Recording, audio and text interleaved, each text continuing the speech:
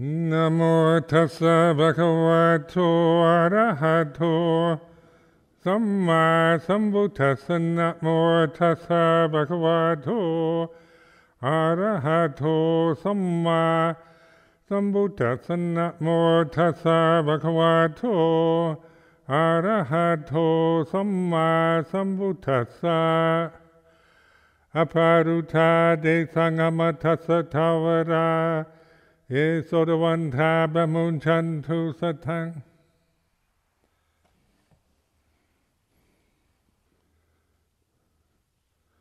So this evening is the full moon night, July, and the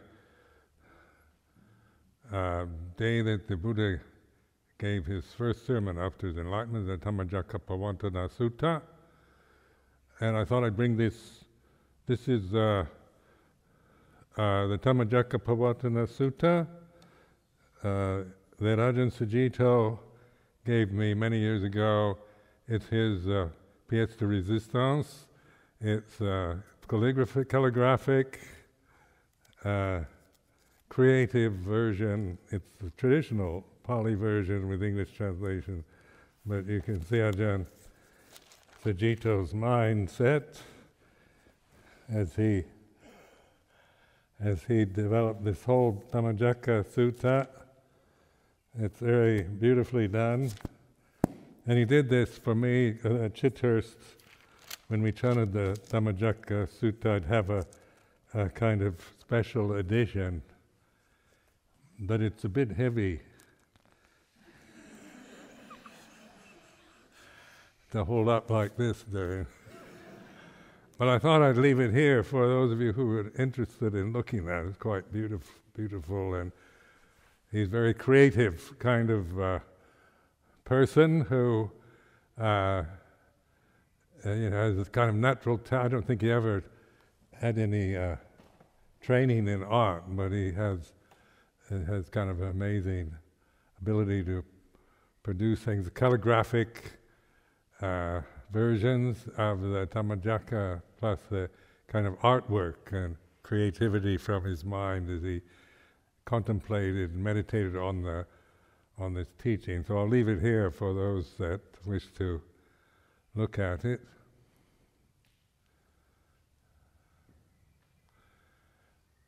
And he gave it to me as a gift, so I value it very much for both its beauty and also the kind of generosity, goodness of heart that inspired Ajahn Sumedho to do such a thing. But anyway, the real practice is in applying it to your own experience. So this is what we're here for. And tomorrow the Sangha enters the Vasa, committing ourselves, determining to stay the 3 months till the full moon of October here in this monastery. We can go out only for not more than 7 nights, and called sataha for. We have to have good reasons. We can't just go out for pleasure seeking. But anyway, this is a way of training monastic life, learning to live within boundaries, commitment to this tradition, and having boundaries on behavior and speech. And so, say in ordinary life, there are not many boundaries left. It's pretty much do what you want, say what you want, and think what you want. And so it's a time where the moral boundaries are not very clear. When we think of what morality really is, just the first precept that I gave the Anagarikas, Bhana not to intentionally kill any human being. That is That's a moral precept, meaning that we agree. We all, when they said they were taking that precept, that means that they're agreeing to refrain from intentionally taking the life of any human being. Now, I'm sure that they're not prone to murderous feelings or activities, but just think of the power of this precept, that this is a precept that I wish the human society throughout the world would take, and that'd be the end of war, wouldn't it? Not to intentionally kill another human being. So this is what we call, it's a moral agreement. Now, we all have desires and emotions. We're quite capable of committing murder. We can even feel murderous at times, even in monasteries. And there's this kind of feeling, this emotion, this desire to annihilate, destroy, harm, seek revenge, get even, is what melodrama is about, what tragedy is, what when we go to the cinema and the opera and various other entertainments that play on these themes of jealousy and revenge and murder, adultery, and so forth, dishonesty, deceit, deception, drunkenness and addiction, on and on like this. So in this, in a monastic form, then we have this moral convention, which is, it doesn't mean that we never have lustful thoughts or have ever feelings of wanting to murder somebody, but we determine not to act on it or speak on it. So then this point is to be mindful and aware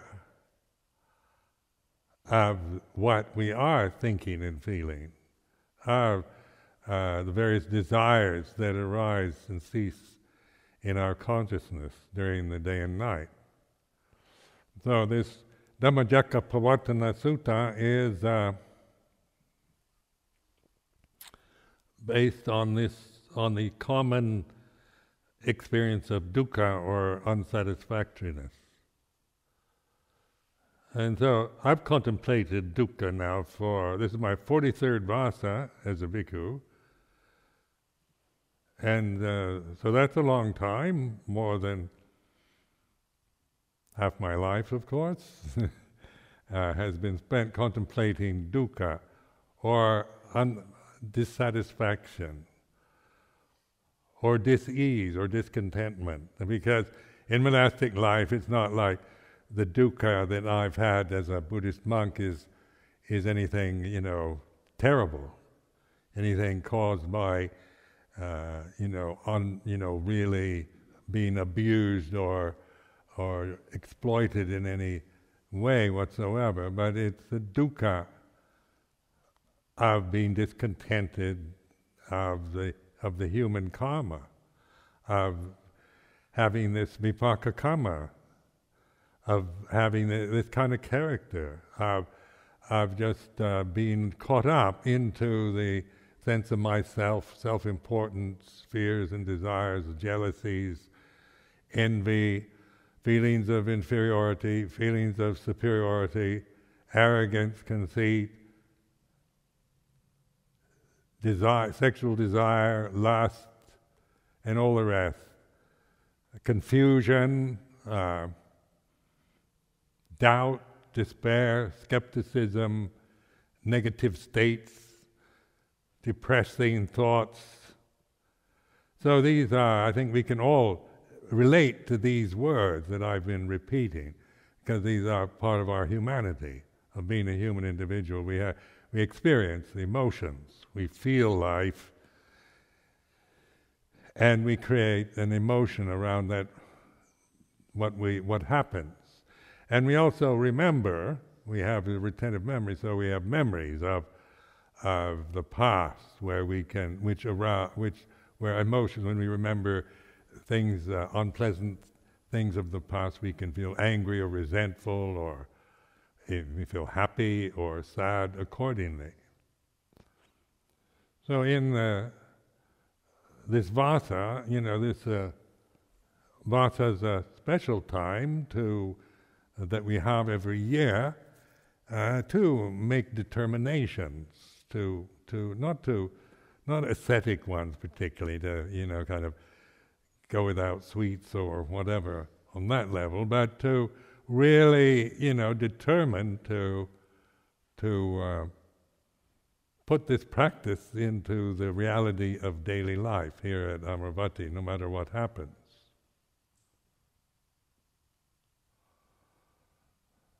So it takes a determination because we don't have that much control over making everything the way we would like it to be. People want harmony and peace and love and happiness is what people would like to have, and so that everybody gets along and everybody's happy and considerate and thoughtful. But that's not necessarily the vipaka kamma of any of us in the present moment. So we might like that as an idea, but the reality is this feeling that one is having at this very moment is like this. When I talk in this way, then this is notice it's not criticizing or giving any value judgments about feeling, but it's an encouragement to notice, to pay attention to feeling. So this is a sense realm that we're living in, so it's very sensitive. Senses, sensitivity, sensuality, it's all about feeling and sensitivity, isn't it? It's the body, what we see, hear, smell, taste, touch, affects us. The thought, the memories that arise, happy ones, unhappy ones, boring ones, the sense of a self, just contemplating the result of being attached to this sense of I am, this body, I'm this person, this personality, my appearance, my position, and on like this, all my identities, on personal identities, attachment to that will always lead to some sense of dissatisfactoriness. Even if I try to convince myself I'm the most normal, happy person in the whole universe, that you can't sustain such an illusion. So people can play games with their minds and try to live in a kind of positive self-view. But with mindfulness, what we're doing is observing. We're not trying to choose one side over the other, but recognizing that even the negative states, feeling of being no good, hopeless, is like this. When such emotions arise, feelings of despair or hopelessness arise, or confusion, not knowing what to do with your life, seeing yourself through negative perceptions, or being very self-conscious and worried about what others think of you, is like this. Now when I say it's like this, it's merely, this is a way of using language to bring into consciousness. It's like this. I'm noticing the actual feeling of self-consciousness, or the mood that I might recognize that is present here and now in consciousness.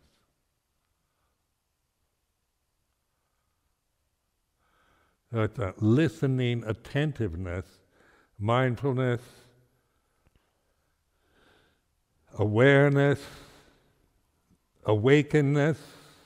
Now these are the significant words in Buddhism. Wake up, isn't it? It's about Buddho, Buddha, awakened.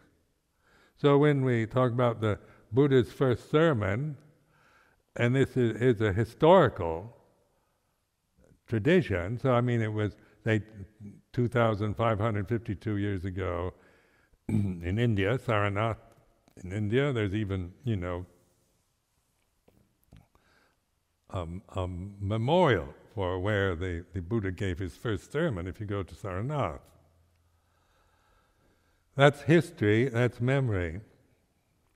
But notice that the first sermon is not about going to Saranath or seeking Buddha or believing in some historical sage, but it's the immanent reality of awakened consciousness that each one of us can recognize if we put forth that kind of determination. You can't create it. It's not a kind of refined state that you create through controlling conditions, but it's a natural state of awakened attentiveness that goes unnoticed when we're caught up in the personality, in our feelings, in the demands of the society and the world around us. The society we live in is very confused. So we're very much aware of the news now, and we hear everything that goes on. I just heard that there's protests in Urumqi, and people being killed there. Now, where in the heck is that place? Urumqi. China, of course, East Xinjiang, I think, most remote part of China. Urumqi is, and it has the Uyghurs, who are a kind of ethnic minority, and a lot of, they call in the news now, Han Chinese. And so these two Uyghurs are Muslims, and probably the Chinese society sent a lot of Chinese who are crowded, live in, have quite dense population, send them off to these more remote areas to start life anew in Tibet or Xinjiang, Urumqi. Where, say, 100 years ago, probably very few Western people would have ever heard of Xinjiang, not to mention Urumqi, or what goes on there. They're having a protest, or that there's different problems around ethnic groups, between ethnic groups and religions. But now we hear everything. What happens in Somalia, Afghanistan, Iraq.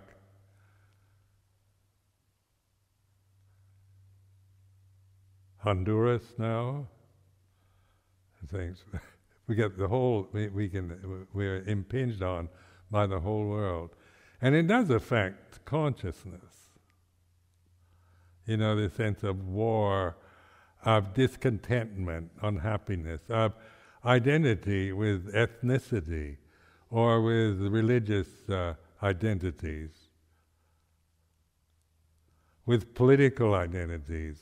Whatever condition we attach to, then we always have an opposite. We have something to fight against and to resist.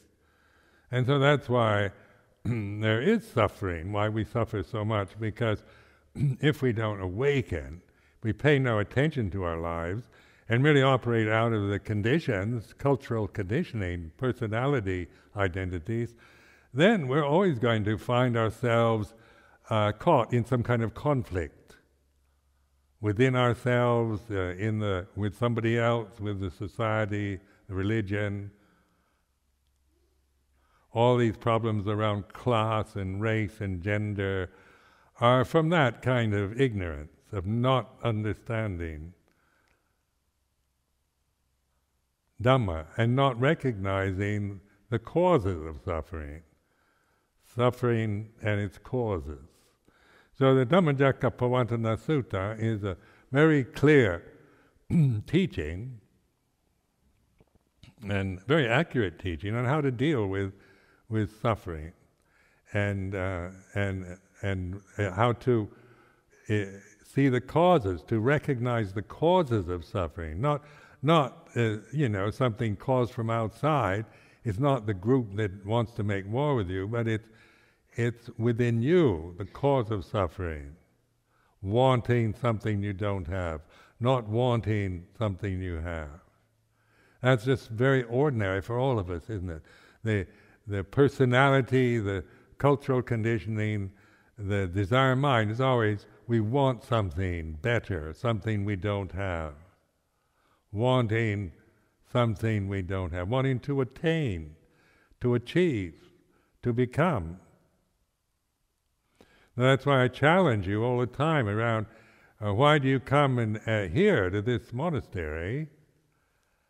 Because most of us start meditation because we assume that, say, for example, when I started meditating, I felt I was a unenlightened, confused, and neurotic person who needed to meditate in order to become something better, maybe enlightened in the future.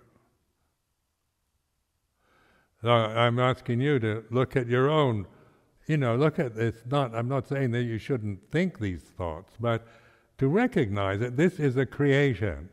I am somebody that is unenlightened, and if I practice hard enough, I hope will become better person and maybe become enlightened in the future. So the causes of suffering are this attachment. I want to become something that I'm not now. I'm not good enough the way I am, and I need to do something in order to become something better in the future. And that whole scenario that I've just said is a creation. I create that with words. This sense of I'm this person, this physical body, I am somebody that needs to, that sees myself maybe as confused and needs to do something now, hopefully, to maybe get rid of the confusion. I want to get rid of the feeling of confusion or fear or anger or resentment or whatever. I have these emotions, these strong feelings, and I want to get rid of them. And if I meditate, then I'll practice hard, the work ethic. The longer you sit, the harder you meditate, the more that you should be rewarded for hard work is another creation. Or the other one of, some of the modern attitudes about you shouldn't meditate even, just relax and be happy or pay attention. There's also attachment to, if I just relax and be happy, then I will become enlightened in the future. So which side are you going to take, or what extreme? Well, we use this particular convention, monastic convention. So it's learning how to use this convention, this traditional form, for awakenedness, not for identity. Not for picking and choosing, but for, it's a tool. It's an expedient means. It's a tool to help us to recognize the causes of suffering.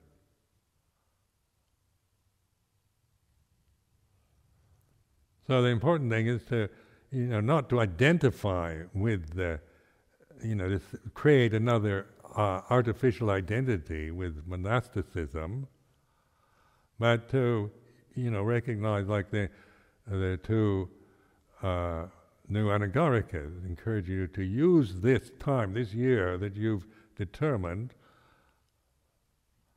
for this observing, to watch, to observe, to listen to yourself, and no matter what happens to you, whether if you feel whatever you're feeling, you feel inspired or angry or exploited, or you feel inferior because you're only an anagarika, and the bhikkhus are superior to you, and you could create suffering around that, your position. But the encouragement is to really observe that. I'm not asking not to feel anything, or that you should feel guilty if you do have such thoughts, but to be the knower. They are what they are. So then, in a position of saying, well, if it's not true, then if I'm really, if there's no self, and there's no time is illusion, then what should I do? What's there to do? And then you can listen to that, being confused or not knowing what to do, because we're attached to the thinking process, to ideas. We can be attached to Buddhist ideas or ideals. So we form, in the Buddhist world, there's a lot of opinions, hardline opinions among various Buddhists about how to practice and what's real practice and what isn't, what's real Dhamma and what isn't, and so forth. Because we can attach to views about Buddhism, to interpretations we form from reading scriptures, from what teachers say. But the main emphasis of this, the whole point of this Dhammacakka Pavattana Sutta is not to give you something to attach to and operate from that attachment, but to observe attachment.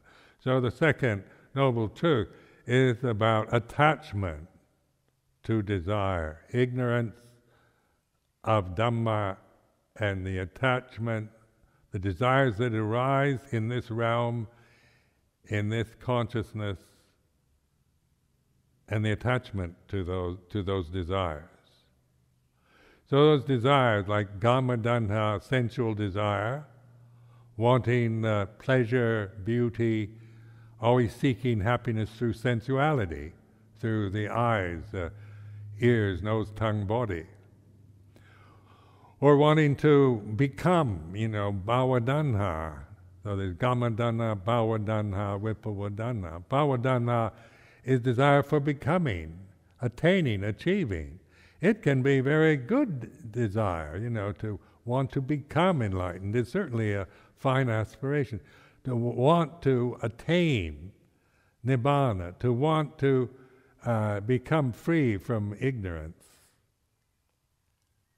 But still, that's the creation of the mind, and I want to get rid of my defilements and become somebody who's free from ignorance. It's still a self scenario, isn't it? It's still sakya ditthi. It's still a creation. It can be a very good one, but it is that. And that's why just attaching to aspiration and so forth is still suffering. We still suffer, and no matter how high-minded our values might be, and our intentions, how pure and good our intentions might be. Because that sense of becoming, wanting to become. So awareness then allows us to observe as a mental object, wanting to become something is like this.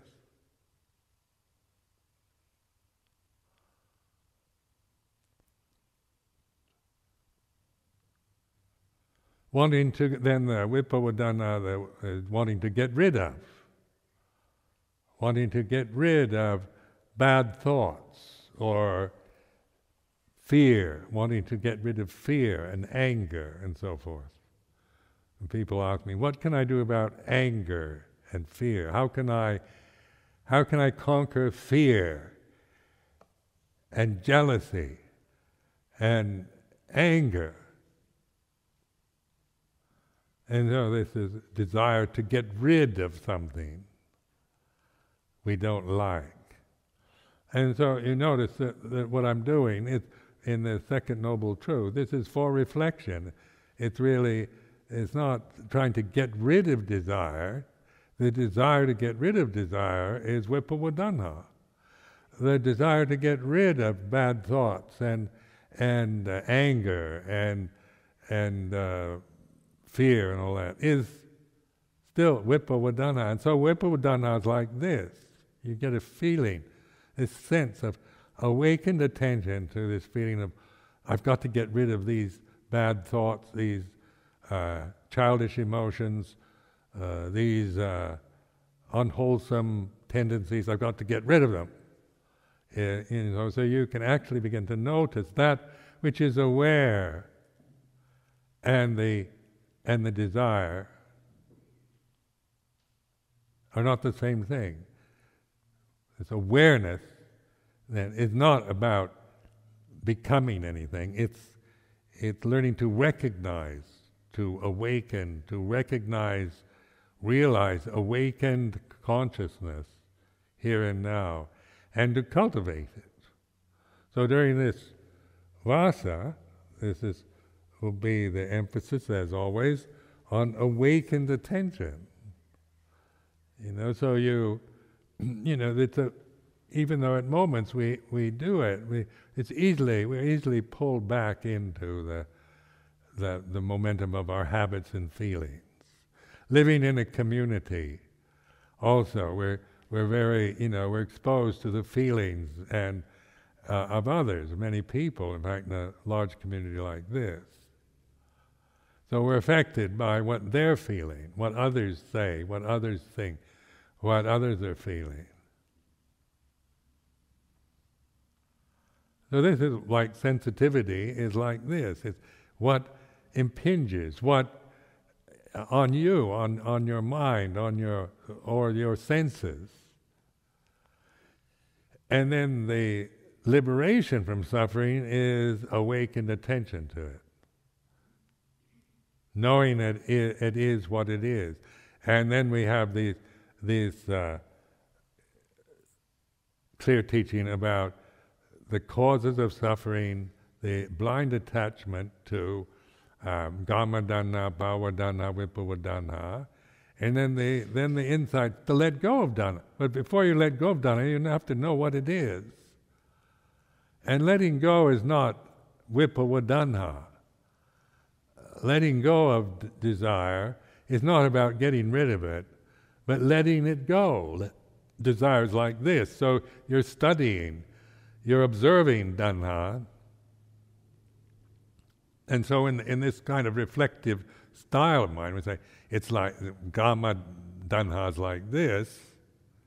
So when I feel Kamma dana, through the senses, it's like this. Or I can make it into a personal problem of, here I am a monk, I should be free from sensual desire. So here I'm at 43 vasas, and I see something that, that attracts me and I want it, is like this. Or I could make it into personal defect. I could say, Sumedho, 43 vasas now, and you still have Kamma dana. And that is Sakkaya Ditthi.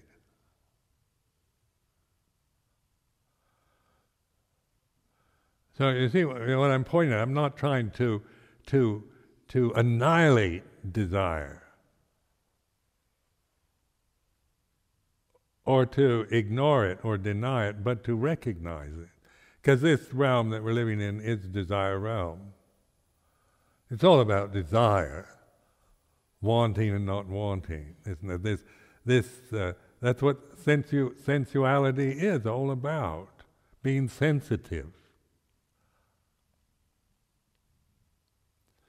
And so the awareness then is what the Buddha emphasized.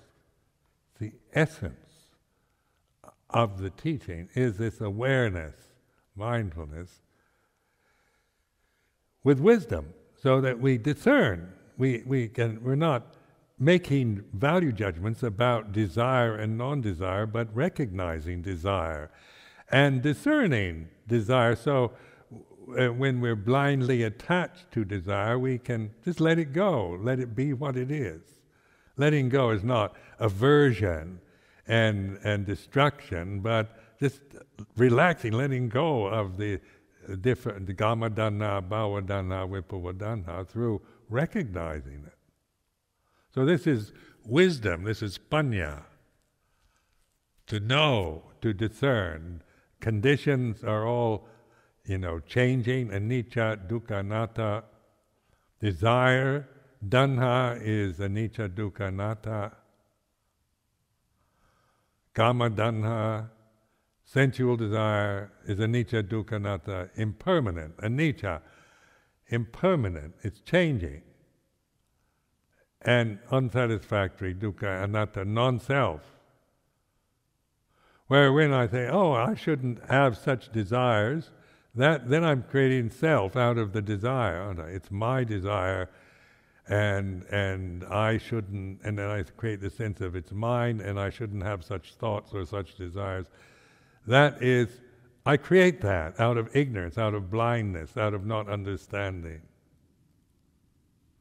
Not having penetrated or not having any insight into Dhamma or reality, then I do create myself in very complicated patterns.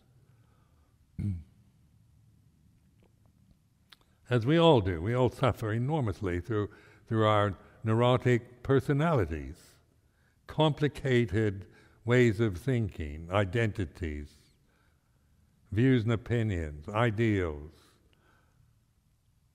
And it's the ignorance and attachment, it's not the conditions themselves, because we're experiencing a conditioned realm. It's like this, the physical body. It's not going to... when you're aware, enlightened, the body's still here. It's not like it transmutes into an ethereal kind of body. It's still this body like it is now. But the relationship to the body is then knowing it rather than identifying with it. So see, like this opportunity we have as human individuals, like the Buddha emphasized, that this teaching of the Four Noble Truths is, he says, Deva Manusanang. Devas are like celestial beings, and Manusya, that's human beings. So we're Manusya. At least I don't see myself as a Deva. The body's definitely Manusya. And so there's nothing ethereal about my body. In fact, it's getting old and it's getting more stiff and more problems. So after 43 years of meditation, the body still gets old, ages, degenerates, and that's just the way conditioned phenomena operates. But the change from identity to being the knower of the body, it's a condition that was born. It's reached this age, and it will die in the future.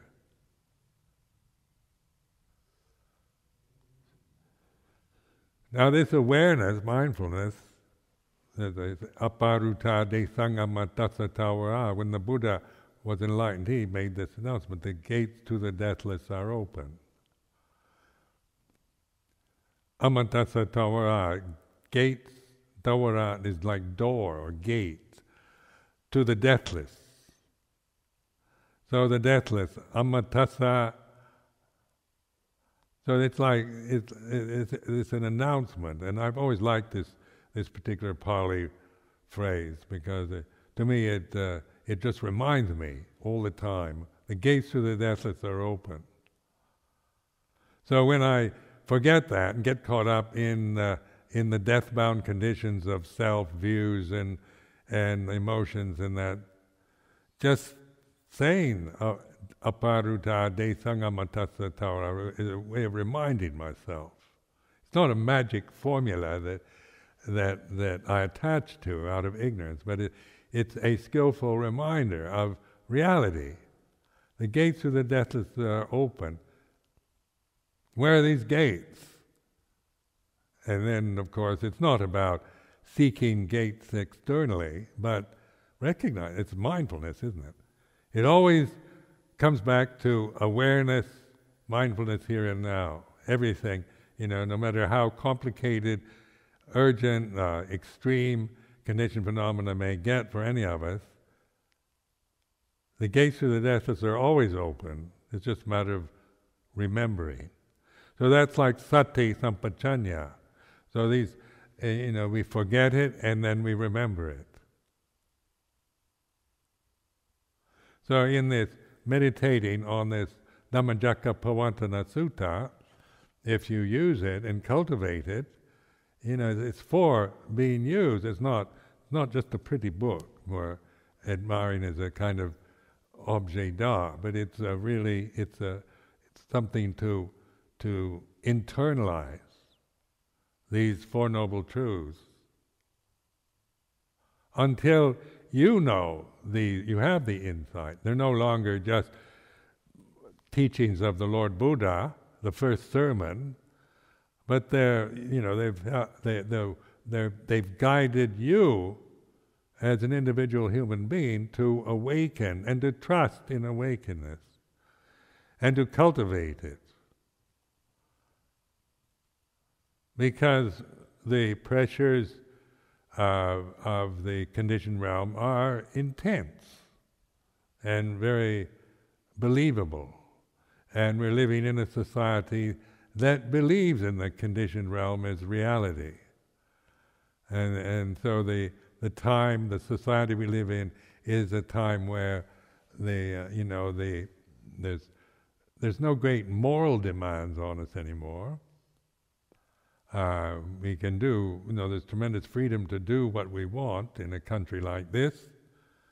Certain limitations of laws and whatnot, but generally speaking, it's pretty free to indulge in sensuality, to assert yourself, to become somebody, become a celebrity, become an important person, prove yourself, or to take drugs, drink, sexual freedom, do whatever you like, travel.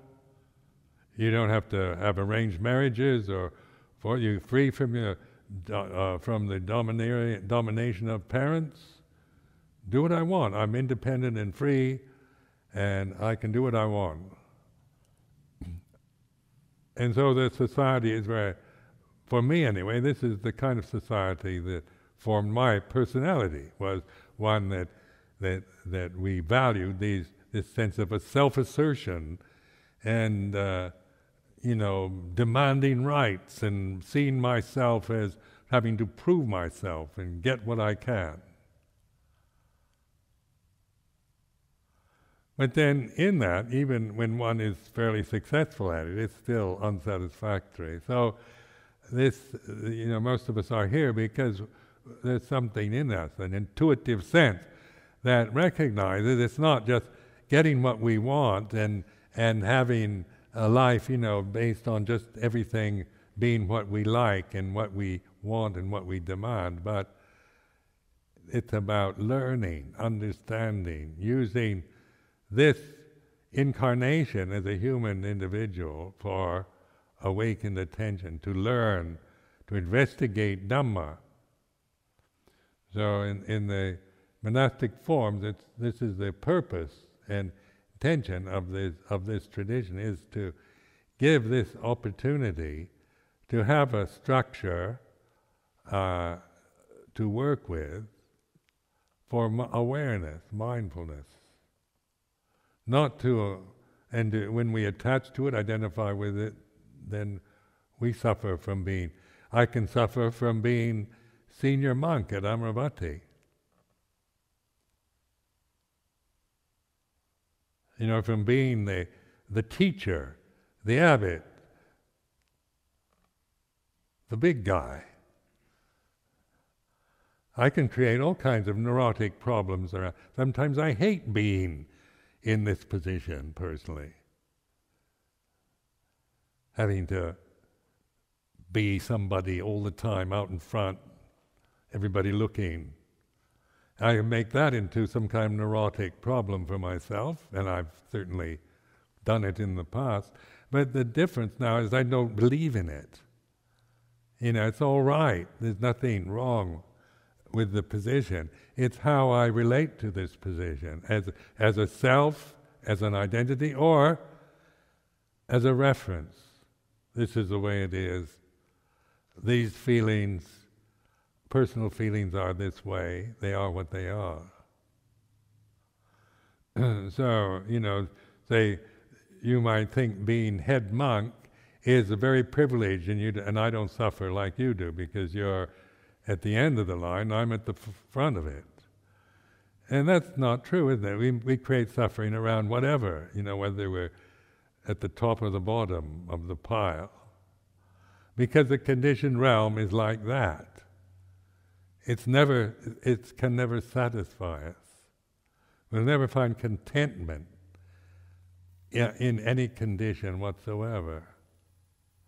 So contentment then is a result of the holy life. And what is holy about this life? What do we mean by the holy life? Are we trying to become saintly, trying to make ourselves into saints by controlling everything and being nice and moral and good and think nice thoughts and spread metta all the time? Or are we actually using this life for awakened attention to the Kamma that we're experiencing now, the way it is?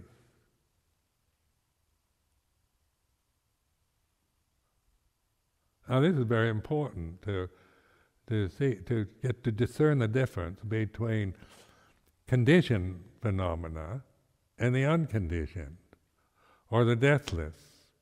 This deathless reality is awareness. It's non-personal. It has no quality at all. It is not superior, inferior, good, bad, right, wrong, refined, or coarse. It's here and now, and it's a matter of recognizing it. It's not that I have more than you do, or that some people have more than somebody else. And that's another creation, isn't it? When we start thinking of quality and quantity, then we're back in the conditioned realm. It's a matter of recognizing, attention, and learning to change from somebody trying to get something and control and manipulate the conditioned realm to being aware of that, of ambition, of wanting something, of not wanting something. And this Dhammacakka Sutta is the guide for this kind of practice. Third noble truth, letting go of desire, then there is the reality of cessation, because all that arises ceases. So if you never let go of conditions, you're always going from one condition to the next. You're not aware of the cessation of them. You're always wanting something, going on to the next. So with this insight into letting go of desire, then you can actually discern the cessation of desire. Desire arises and ceases. So it's not a suppression or an annihilation. You're not destroying desire. You're not annihilating it. You're not denying it or ignoring it. You're just letting it cease, because that's what it does. And the discerning ability is this mindfulness, discerning the cessation. Desire that has arisen now is like this, letting go of it.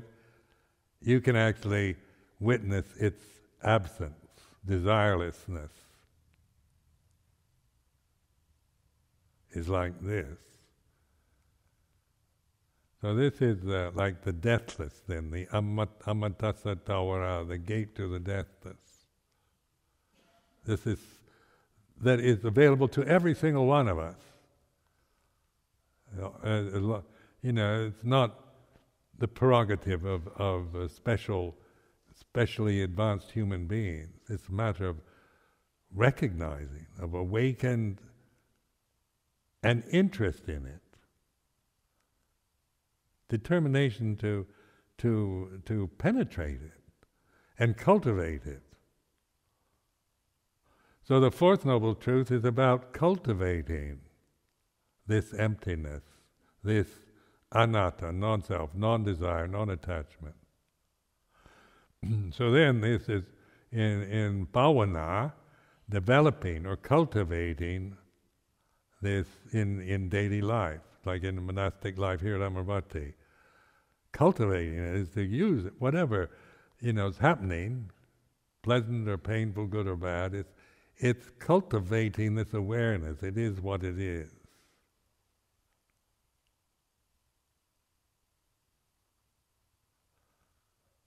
Now, in a monastery like this, traditional Theravada monastery, we're alms mendicants. So recognize that this alms mendicancy that we've chosen as our way of living puts us in a relationship to the society different from a wage earner or somebody competing in the social scene.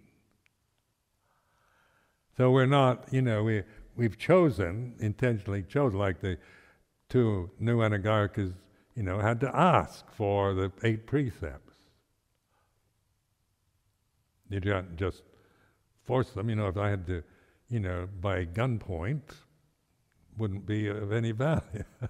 But they have to ask. We all ask for this, for training, for living in this way. So it's our own choice. So our relationship to the society changes from being a citizen with rights and using the society and trying to and changing it and taking sides in the society, but observing. Our relationship to the society is one of non-complaining, non-aversion. As alms mendicants, we're dependent on the lay community for the very necessities for existence: food, shelter, clothing, and medicine. So these 4 requisites, the basic necessities that any human individual needs to survive, it's supplied by the lay community. And so this is, because of this, then we tend to draw good people to this place. So, my experience, 25 years here at Amaravati, generally speaking, I've seen, I've been the one who's received this incredible generosity from the lay community in terms of the support for the shelter, the robes, the food, the medicine. So this brings out generosity in the lay community. It's different than if we were in some kind of competitive relationship with them, or a tyrannical one where we're bossing them around and intimidating them and preaching at them. And then it's not that. We're not preachers or missionaries or priests that try to intimidate people, but living in a way with this convention, cultivating awareness, and then that generates that kind of respect and support from the society.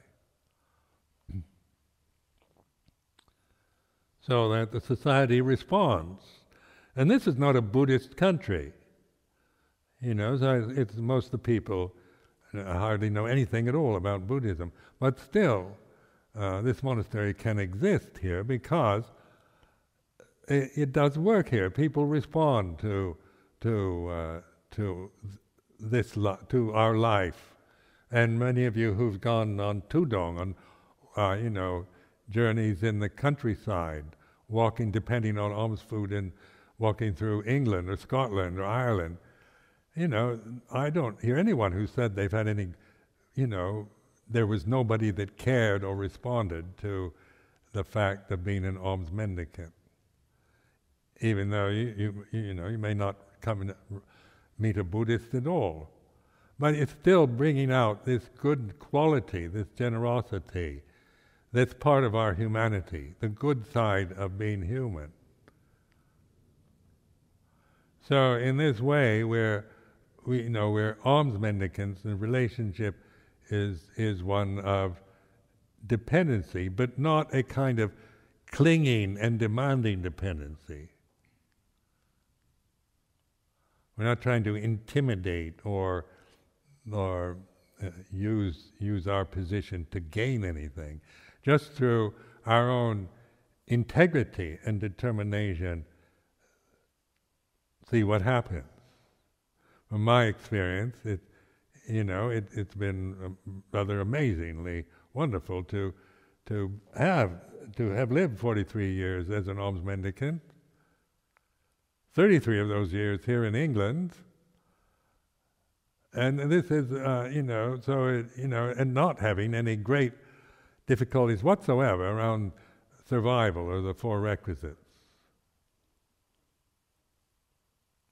So this is something to remember in the basic, that the Sangha, as it lives its life practicing the Dhamma, then it also inspires and gives hope to the lay society around us.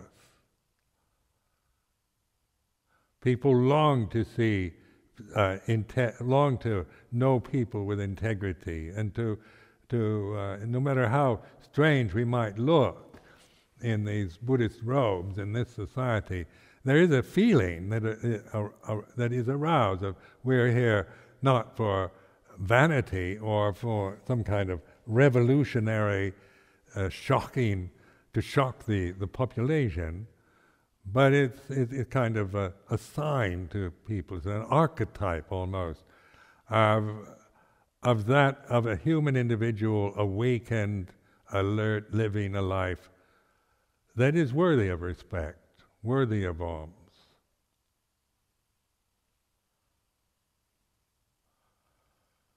So this is quite an odd thing to be doing at this time in a very materialistic society, affluent society. Now the society is going through terrible crises economically, worldwide.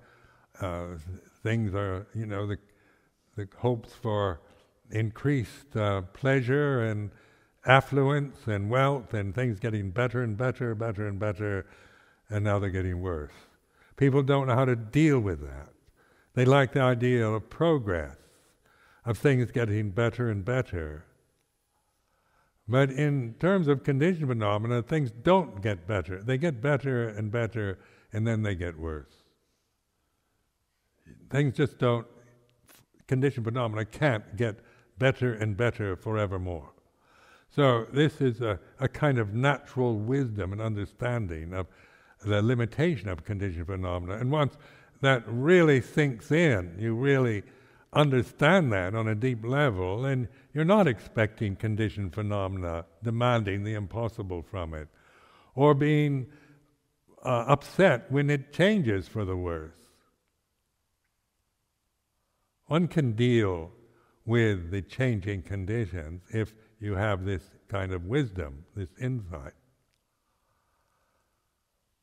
One can one can learn from whatever, from progress, from degeneration, from good health, bad health. If we know this, if we have this awakenedness and willingness to cultivate this awakened awareness, and to notice then that this dukkha, this first noble truth, that which is aware of dukkha or suffering is not that. And so this dukkha, suffering, is always, using this first noble truth not as some kind of outside thing, but to that which is aware. That awareness itself is not dukkha. So then, when that begins to we really understand that through insight, then you cultivate awareness rather than try to cultivate or endlessly try to manipulate the conditioned realm. Because that's the liberation, is the awareness.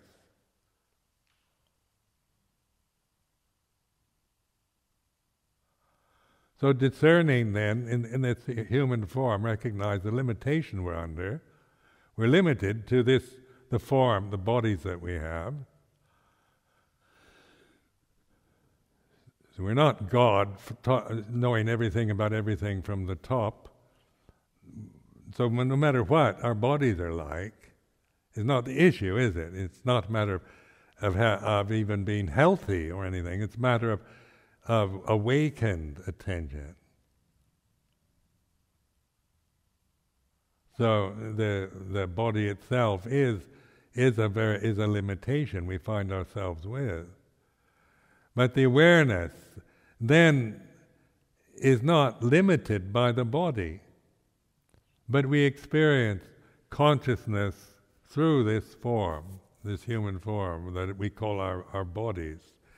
So these are conscious forms, and then the human birth is the ability to awaken consciousness to reality, to the real, to Dhamma. And that's why the human birth is considered a very good one, because we have to live in this sense realm, in this. When you look at the natural state around us, and it is survival of the fittest for most creatures, isn't it? It's learning how to survive, and everything eating each other. It's all about eating and procreating and killing, devouring, surviving, law of the jungle on one level. And we can operate in that same way. We're quite capable of murdering and killing and exploiting conditioned phenomena or the environment, or our own bodies, or someone else. Populations, tyrants, take advantage of whole populations of people. But in awareness, then, we can develop in this form, this sense of attentiveness, and then because of this particular convention of alms mendicancy, then it allows us to live in a wholesome relationship to the society we're in.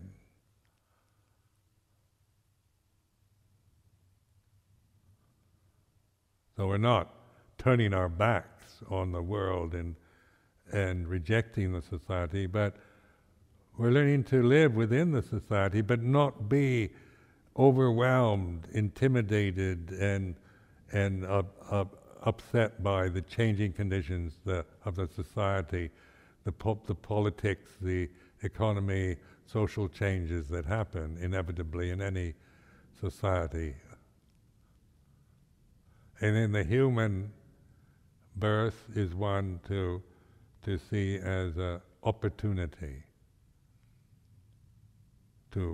and then this particular teaching is a very clear and accurate instruction on how to break through the illusions, the ignorant illusions that we create, that we've been conditioned with.